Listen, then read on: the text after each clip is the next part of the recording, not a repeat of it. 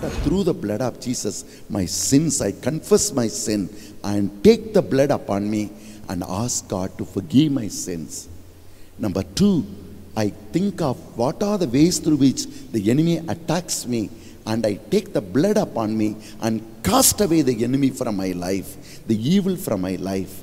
Number three, what are the things I need to do in my life? I take the blood upon me and ask the blood of the Lamb to intercede for me.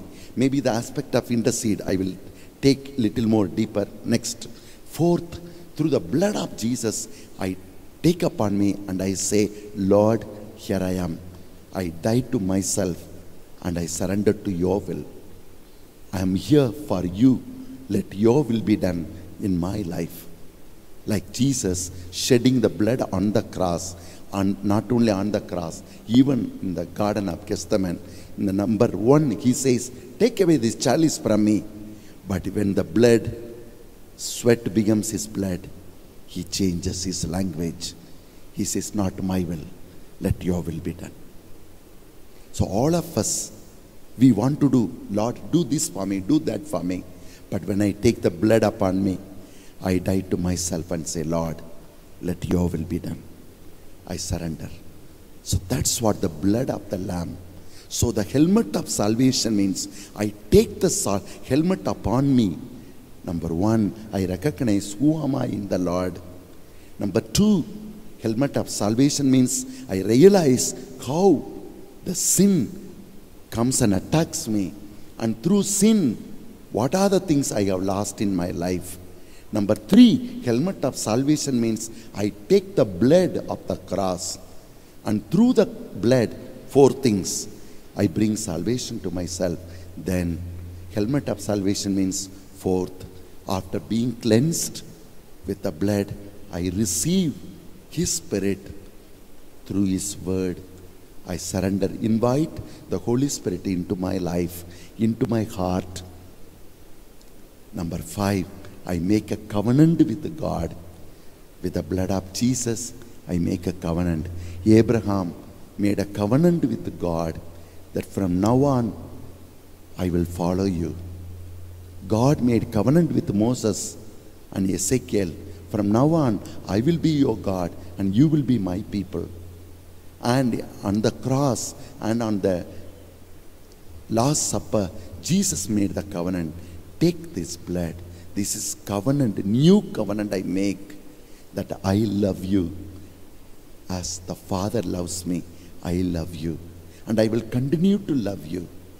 The same way, you too remain with me as I am with you. And love me and love the people whom I have given to you. A new covenant of love, where I love God and I love whatever my God has given to me.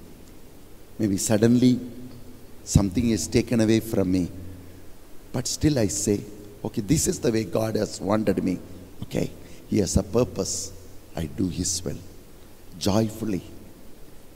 I am dead to myself, as St. Paul says in 1 Corinthians chapter 5 verse 14. He says, the love of God compels me.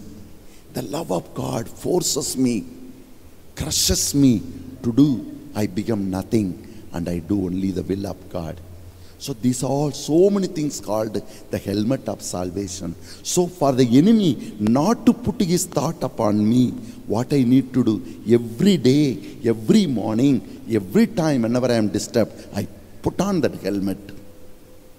I enter into the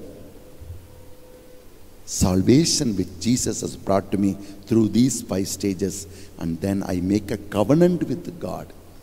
I make a commitment to God and I move with God. Then you can overcome the enemy. Before go to sleep, take the helmet of salvation. Before you start any work, take the helmet of salvation. Yes, it is that which will protect us. When St. Paul speaks about the instruments of protection, nothing is given on the back, to wear on the back. Is given the shield of faith, shoe of this one, spirit, sword of the spirit, all that is there. But back it is not there. Why? One day as I was praying, Lord, why? The Lord said, if you turn back, you will be caught by the enemy.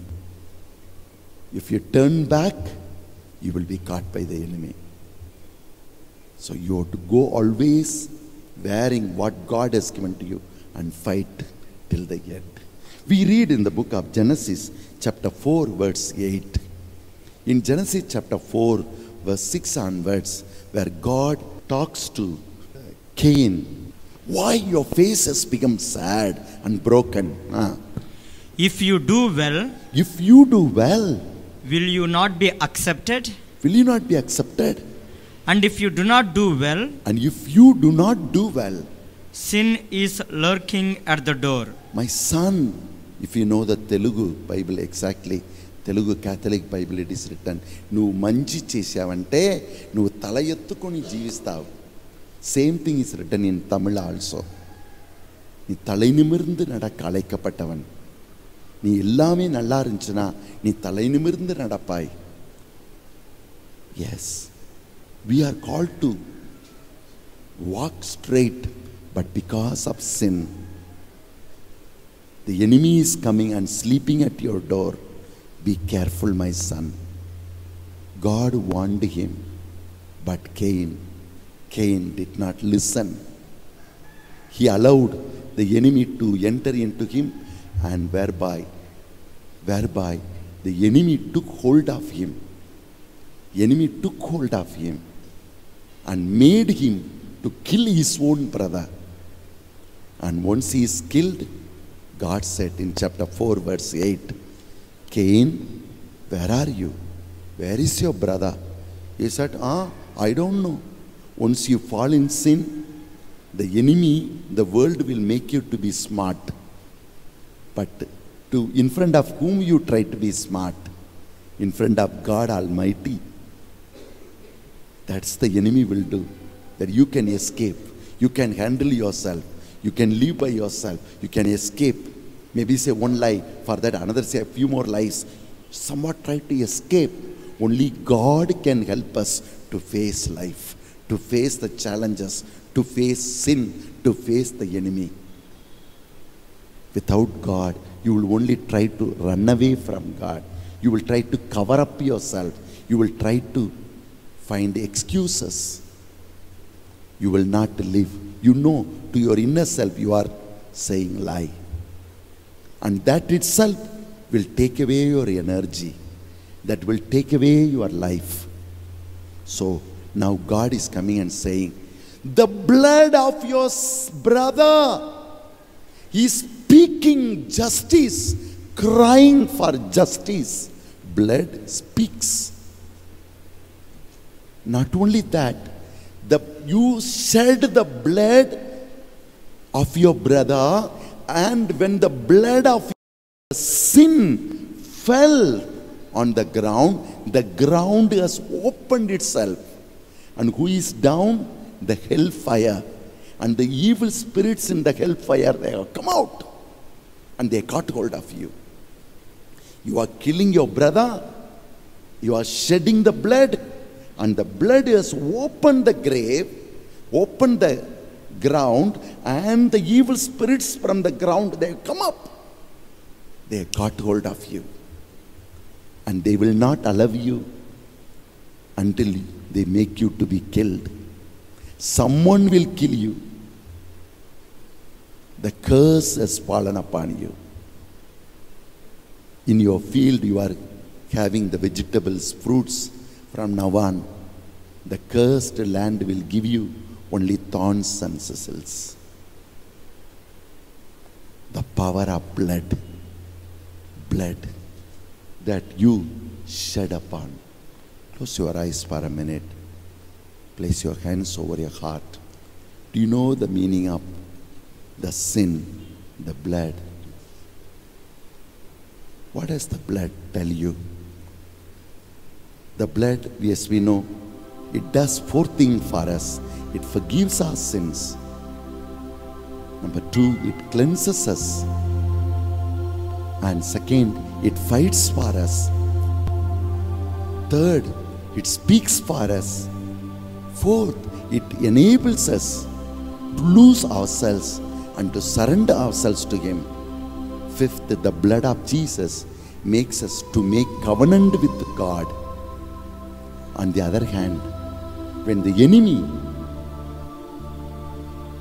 makes us to shed the blood, and the blood begins to speak. What does it speak? Justice. Do justice. Yes, God is not only God of mercy. When we have done something wrong and the others who are affected people cry to God, God has to do justice, and you have to bear the curse upon us. On the other hand, we read in the book of Hebrews chapter 12 verse 24, the blood of Jesus speaks for us. The blood of Jesus speaks for us.